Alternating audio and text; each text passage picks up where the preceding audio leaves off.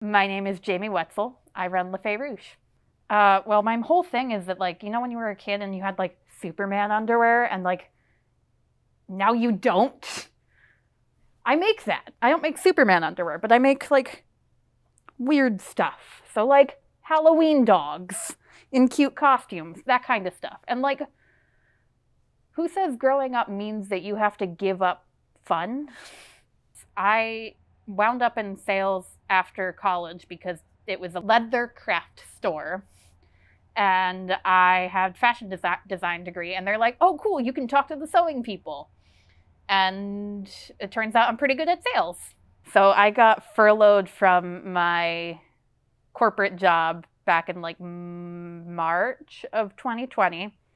And I went, cool, I guess I'm just gonna sew forever then, because I had the furlough money, which meant like I wasn't super worried about not being able to pay bills or anything anymore for a while. I was able to support myself through the pandemic, and I could probably still do it now if I wanted to, but like the company I started working for in February is really great, so I don't want to. Okay, so process is find a really pretty fabric on the internet and go, ooh, I want to make something with that. Order said fabric, wait between 3 days and 12 weeks, depending on which brand I get it from, because I get a lot of very pretty custom stuff. When it comes in, go, ooh, I forgot I ordered that. Get excited again. And then bring it in, see what laces I have that go with it, play around a little bit. Usually I make new samples when I'm reaching like boredom point of sewing orders, because like I get a lot of orders for the same stuff and you kind of get bored of making the same thing over and over again.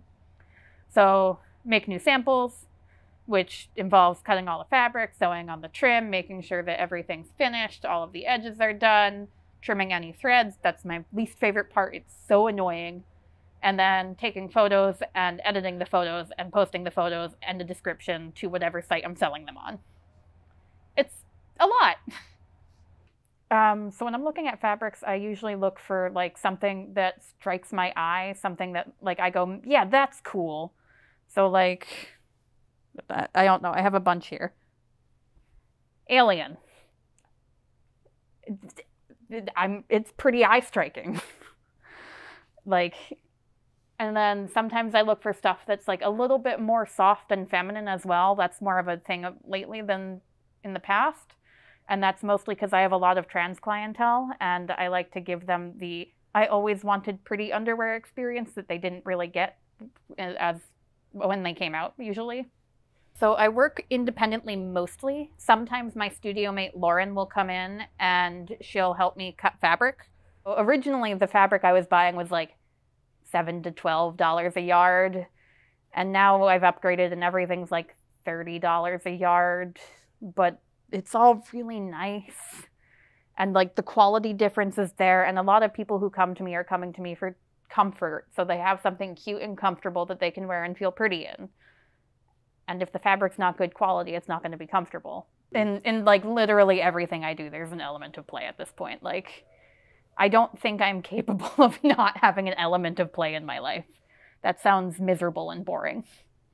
I work with like everything I can possibly, like whatever the vibe is in the day, I will go with. So like usually I'm sewing, but like I've started designing my own prints lately. So we've got dumb possums and stuff like that. And somewhere around here, there's glitch skulls.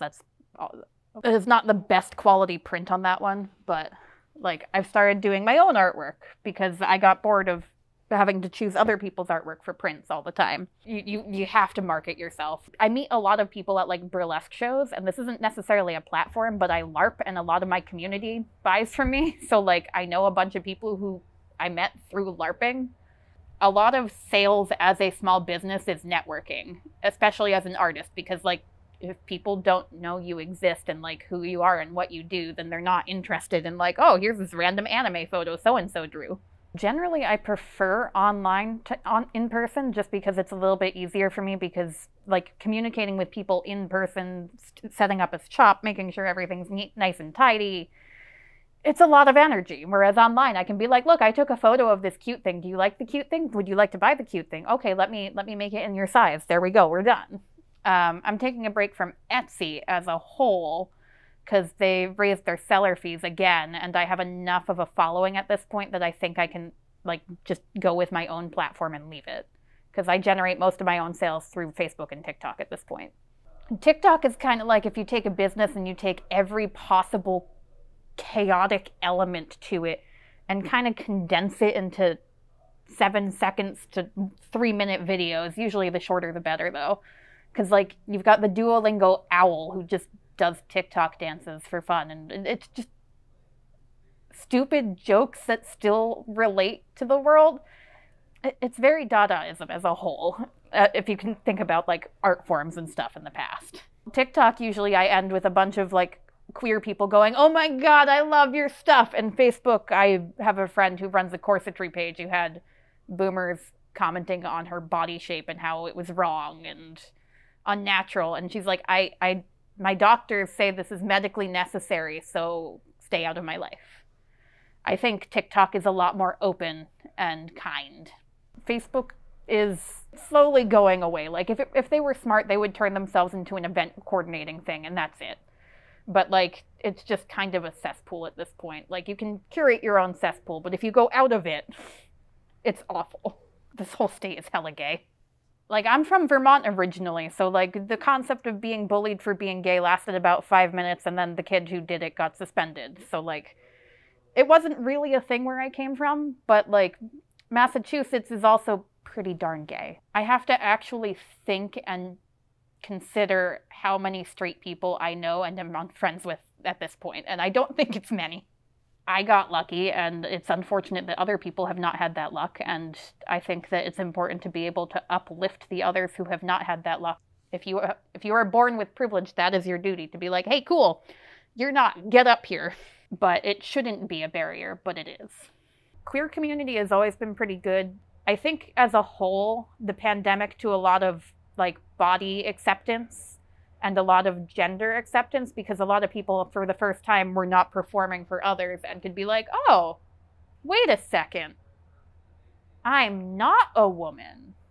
Well, what am I? Well, I guess I have a whole week or two before I have to see another person, so let's try wearing pants for a week." I would rather partner and create something cool together with another artist who's doing a similar thing to what I'm doing than view it as competition, because like together we can actually make cool things if we're not fighting and bickering and being petty about stuff. But like, I'm also not about to be like someone come up to me and be like, "Oh, hey, I'm interested in doing the exact thing you're doing. Give me all of your patterns and where you buy your fabric and all of that for nothing." And so long as you're like an established artist and you're working together with other people, I think that is good.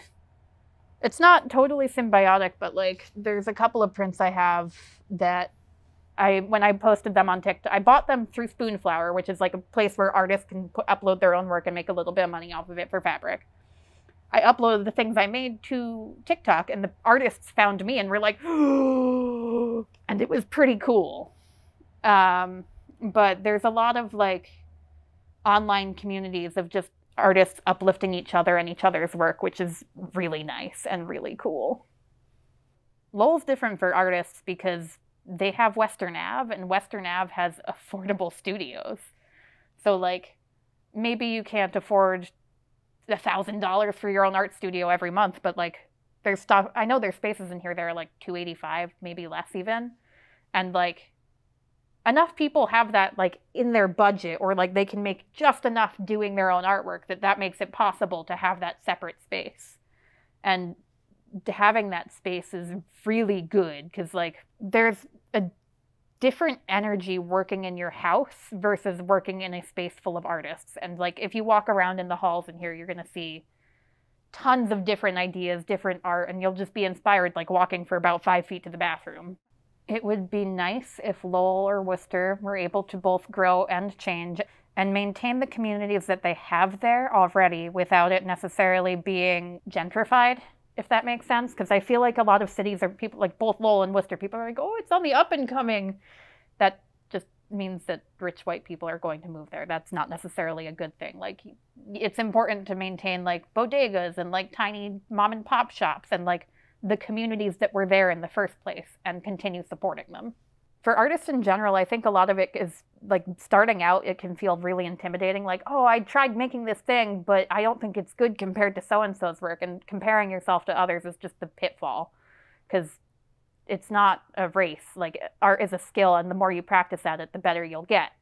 And the more of your own style you'll understand, and you'll be like, oh, hey, cool, now I get how I'm going to do that. And like that thing that's framed on the wall right there, that is the background I painted for something. Like I was painting lace, and that's the background. You just got to kind of find yourself and go, well, this is what works, and keep going with it and follow what feels right. Sewing can be expensive. Sewing with knits can be more expensive because you generally need a better machine, and they require significantly more skill than a lot of people realize, because it's really easy to just sew a knit and have it like stretch out and wobble and look weird and stuff. But the more you practice, the better you get. Having bills as a whole makes it harder to produce art, because that means there's less money to throw into art supplies, because art supplies are expensive.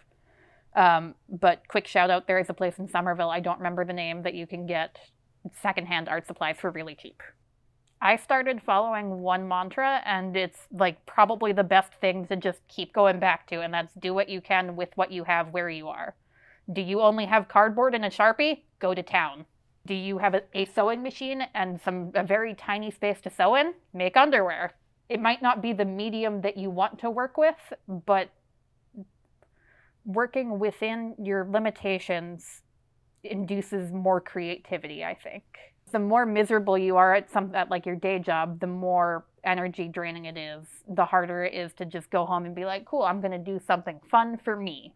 Because it's easy to just go home and be like, I'm just going to watch an hour of TV and then do something, and then you just fall down that hole for the rest of the night. You gotta have the drive. That's really the core of it.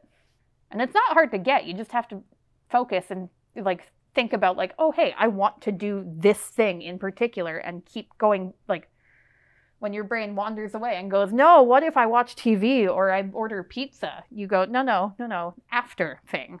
I have some level of anxiety and depression, so like depending on the day, I might reach out to people and be like, hello, please validate me, friend. Like literally those words verbatim. But other days I'm like, no, I could fight God and I will for a stale bagel. So like it really depends on the day and the community you have, I guess. I am on the internet with the @LaFayRouge pretty much everywhere. Sometimes it's @LaFayRouge Designs. Both usually lead you back to me.